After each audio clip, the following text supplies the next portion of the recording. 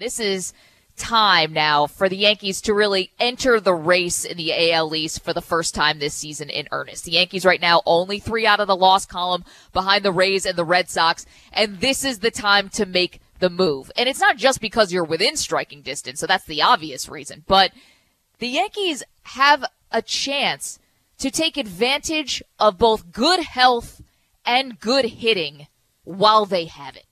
I mean, what did we see in this Royals series? Judge, Sanchez, Voit, and Stanton. All healthy, all hitting, showing power, and being a difference maker for this team. And considering how streaky this team has been, and the fact that, to be honest, there's really no evidence to suggest that all 4 of these sluggers have the ability to stay healthy for long stretches of time. So this is where the Yankees have to take advantage. This is a huge series. It could be even more important than, say, a series in August or even September if you believe this could be a turning point for the Bombers. They could be catching the Red Sox, too, at a bad time. Imagine this as your day yesterday for the Red Sox. They lose a game yesterday that they took a no-hitter into the 7th inning. They lose the series to the Rays, and they lost their lead in the division, Moose, all in the same day. Let's revel for a moment in the bad luck for the Red Sox last night, and it was a wild win for the Tampa Bay Rays, and the opportunity here for the Yankees with their big 4 hitting and healthy. Now's the time. Yeah, I mean, I feel like we've said that before, right? Not with all of them healthy. I understand that, but with them playing a little bit better. And, Sanchez has been great. Judge has been fantastic. I mean, Stanton, goes, as the wind goes at times. I think it's an important weekend. I don't think there's any doubt about it. The Yankees have won the last 3 series. Swept Toronto, took 2 or 3 from the A's, took 2 or 3 back last 2 games against Kansas City to win that series. Topped off by the 8-1 victory yesterday afternoon, and they're 6 games over the 500 mark. So, I think it's the most important series, obviously, right now. I couldn't tell you whether or not it is in July or whether it is in August. We'll see how the rest of the season does play out. And the Yankees are going into Boston, and they're feeling good about themselves. I mean, you mentioned about the health. They're playing a lot better baseball for the most part.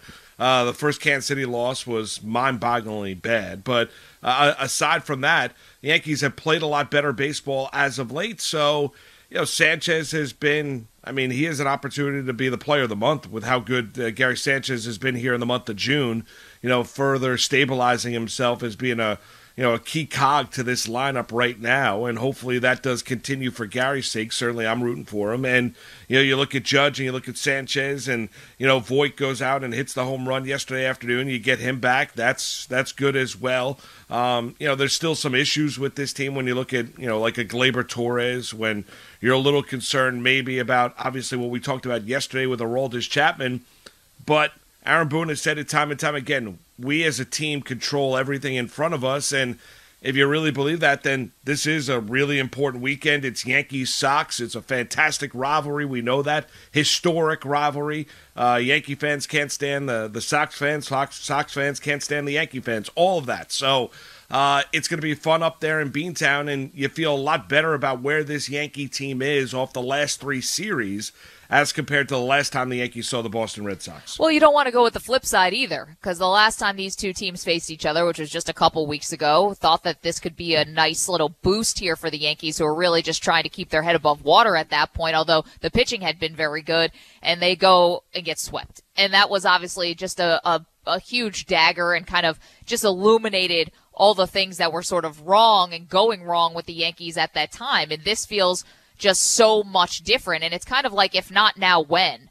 I don't know if consistency is going to be the Yankees' MO this year. We'd all love to see it. And obviously that's what you strive for in Major League Baseball, is to have some kind of consistency. But how the sort of hitters are and just the boom and bust nature of a lot of these guys, will kind of lend you to believe that they may just go on streaks. It might be that kind of a season. And so with this now as an opportunity to get yourself back into this race and really hopefully stay there. Like, that's the point, right? I mean, we haven't really felt good about the Yankees in terms of, like, when are they going to turn it on? When are they going to turn it on? They've been held back by all these different factors, whether it be bad base running, bad defense, bad pitching at times, whatever. Jamison Tyone was great yesterday, so he deserves tons of credit because it had been shaky couple outings for him over the last 4, and yesterday he was fantastic, goes into the 7th inning for the Yankees, and it was just like a wire-to-wire sort of whitewashing of the Kansas City Royals. But this, like, it just feels that to get yourselves at least right back into this race and then try to stay there, knowing that things just might not go so perfectly here for the Yankees this year. Like, it might not be that perfect sustained consistency. It might be the boom or bust. And so when you're booming, now is the time to try to pile on. Yeah, I think they've already showed you that that's what they're going to be, right? Unless they completely change and rip off this unbelievable winning streak and then stay consistently good the rest of the way. Yeah, I think for the Yankees, I want to come out of this week against the Red Sox. Certainly, you want to take the series. You want to continue the momentum and take your 4th straight series, all of those things. And it might be one of those years where you have to ride the lows and ride the hot streaks. But you feel a lot better. It's the Sox, the Yankees. Boston has been a team that has surprised a lot of people this year. Tampa ripped off that winning streak after, they weren't really beating anybody earlier on in the season other than the New York Yankees. And you look at this Yankee team now I go into it, you want to take 2 or 3. I mean, that's it. You want to continue the momentum here moving forward. You don't want to have Boston stymie the momentum. You don't want to have the ills that we've seen from this team and getting in their own way, whether it be defense, whether it be base running, lack of situational hitting. The power, ironically, has returned since there's been a crackdown of putting substances on the baseball, where the Yankees are hitting home runs in that lineup like you expected them to at the start of the season. You feel a lot better. I certainly do. I'm not telling you that this is a championship team. No, take every series as it comes. They did what they needed to do it against the Royals. Now it's Boston. You might be catching, as Maggie mentioned, you might be catching Boston at the right time this weekend up at Fenway Park, and you just want to continue the momentum here moving forward instead of having a step back. That would be the worst thing for this team right now, because things do look good. You do have a better vibe around this team right now, and you want to have that continue here up at Fenway Park. Well, because we know that when this team is able to show their power, which is what they did against the Kansas City Royals, is what they do. That's you want to like show what when the Yankees are having fun, and when there's the positivity around the team. It's when they're hitting home runs. Like that's what I learned this weekend. It's nothing else really compares. Great pitching, even fantastic, clean defense, all that stuff. It doesn't matter. It's the home runs that lead to the positive vibes around this team, and that's certainly what they got this weekend. So I know for the Yankee critics out there that say, listen, they're still a real boom or bust team. And you wanted to look in just in terms of like runs scored this year for the Yankees. I mean, I didn't realize it had gotten this bad.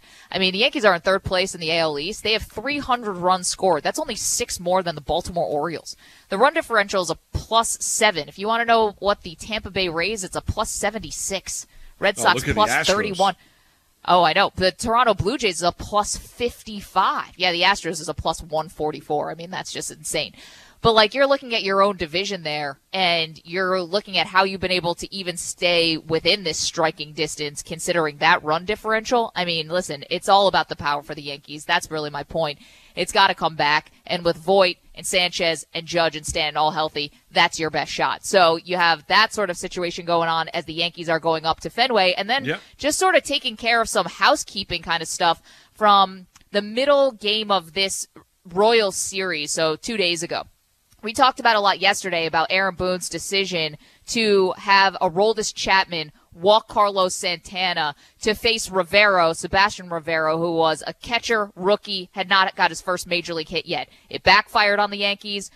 Chapman ends up walking a guy who has never had a major league hit. They end up giving up the lead. Yankees end up getting it back in the bottom of the 9th inning. They win on a walk-off. Hallelujah. Everyone goes home happy. But what we found out yesterday before the game, there was a lot more clarity about how that conversation went down. To be honest, Moose, I was really surprised because I defended Aaron Boone yesterday in terms of his strategy.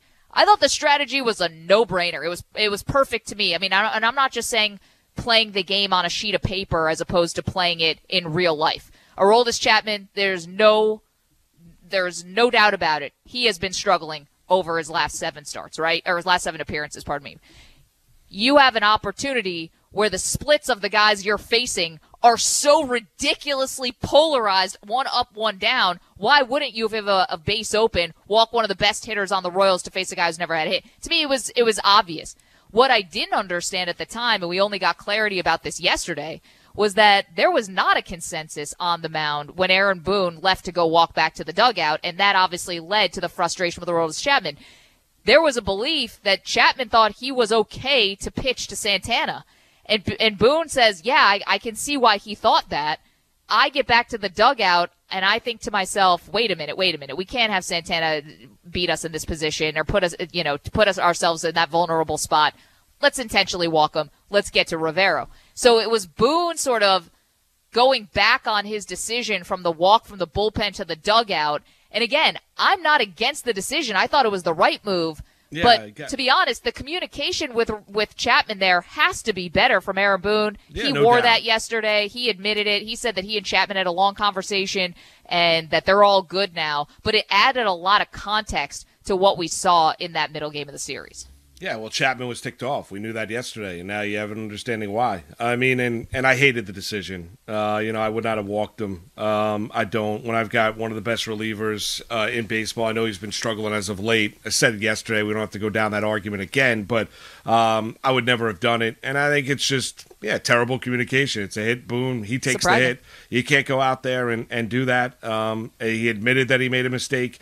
You can't change the communication on a walk back or what you're going to do when you tell a pitcher one thing, walk back to the dugout, and then do something else. Now you know why Chapman was as ticked off as he was after the game. And I want to attack the hitter. I mean, Santana's a good player. I get it. He's not Barry Bonds. He's not Ted Williams up at the plate. I'm not walking the bases loaded, especially I'm also dealing with a guy that as of late has issues finding the strike zone. I didn't like it. They did it, and it's another knock on Boone here. Not a big one. It's just, and he admits his mistake. He and Chapman had the conversation. He had a little bit more color to the story as far as why Chapman was ticked off. He had every right to be ticked off, and Boone takes the bullet.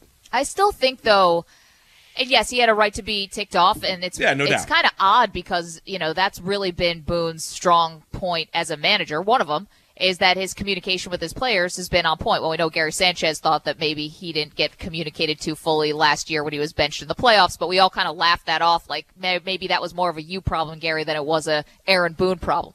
This one, though, Boone definitely has to wear. And he is. To his credit, he is. Now, he went a step further yesterday and said not only, could the communication have been better, but now in hindsight, he would have made the different decision and would have let Chapman pitch to Carlos Santana. And I still don't understand that. I honestly. He made a mistake. He admitted you have Santana. You're saying Santana's not Barry Bonds, but Chapman's not Chapman right now. And until he's. I'm not walking the bases loaded with a guy that's having issues finding the strike zone. I'm just not. It's still on Chapman I'm just to not doing get it. out a guy who's never had a major league hit. That is that mismatch is so overwhelmingly in Chapman's favor that, to be honest, Chapman's pitched in so many big games. Boone admitted he made a mistake on 2 fronts. The communication, and he wouldn't have done it. I think that he could apologize for the communication and wear that, but I don't know if he had to go as far as to say I wouldn't have done it again. I feel like that is, he's obviously trying to protect the player. I think he's protecting the player. He feels like he wouldn't have done it. He made a mistake in his judgment. So he admitted both mistakes. He communicated poorly with Chapman, told him one thing, did another. And then in hindsight, he said, I made a mistake in the decision-making and the tactical decision I made on the field. I know. He admitted both mistakes.